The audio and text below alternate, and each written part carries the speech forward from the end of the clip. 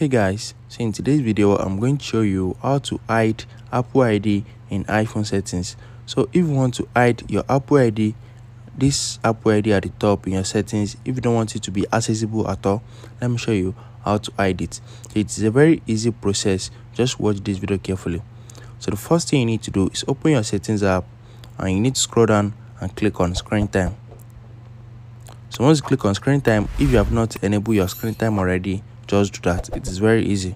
Just enable your screen time, and after that scroll down in screen time and you need to click on content and privacy restriction.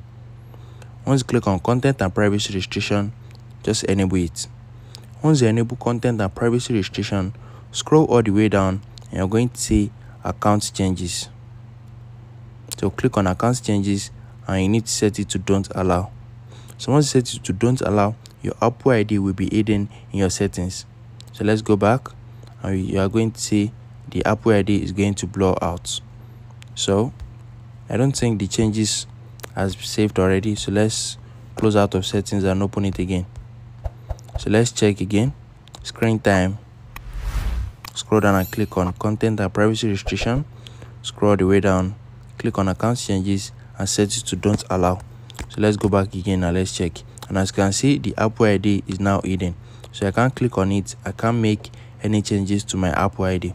So it is very easy and straightforward. If you found this video helpful, smash the like button and subscribe to my channel for more amazing videos like this. Thanks for watching, guys.